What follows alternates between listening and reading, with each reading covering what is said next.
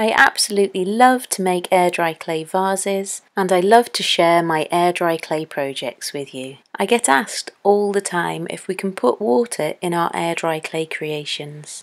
So please come and see my little air dry clay experiment to see how watertight we can make our air dry clay projects. Here are some air dry clay vases that I've made in some of my other videos that have been fully dried and painted in acrylic paint. Air dry clay test 1 using the dishwasher Mod Podge. As we ideally want to make the vase completely watertight, we want to completely coat the inside of our vases. And I'm doing absolutely nothing technical here at all.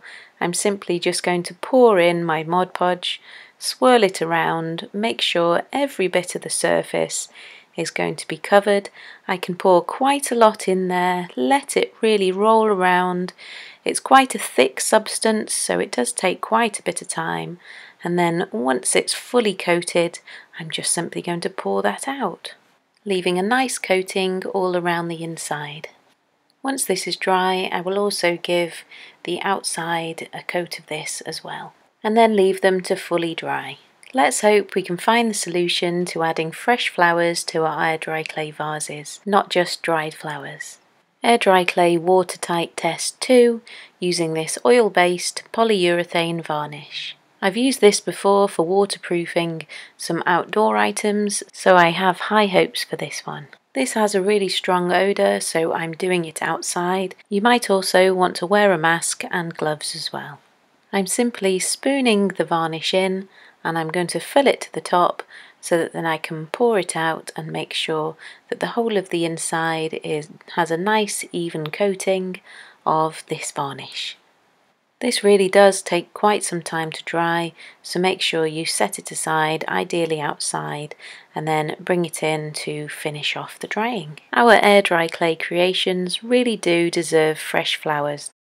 On to air dry clay test 3. Liquitex varnish, which I use with my acrylic paints. This is quite thin and easy to pour, so I'm doing the same as with the polyurethane varnish, and then I'll tip it out.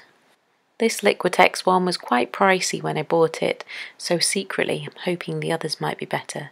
Just bang it down and make sure all of it's down to the base, and then you can pour it back out. Moving on to air dry clay test 4, my final one, with PVA glue.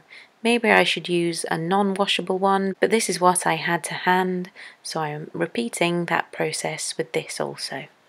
I left everything to fully dry. They did all take different time lengths to dry, but they're all fully dry and ready to test.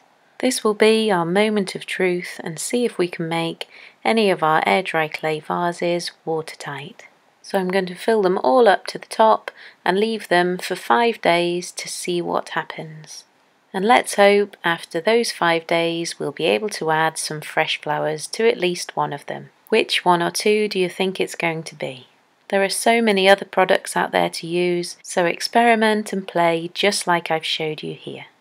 So here's the verdict, the PVA white glue. It all bubbled on the surface here, so it's got acrylic paint and lacquer, and all of that bubbled on the outside, so some of the moisture from the inside escaped. This vase feels tacky, so the moisture has escaped here too. This was the Liquitex varnish. On application, this seemed to sink into the clay rather than form a surface. So I obviously wouldn't recommend either of these two.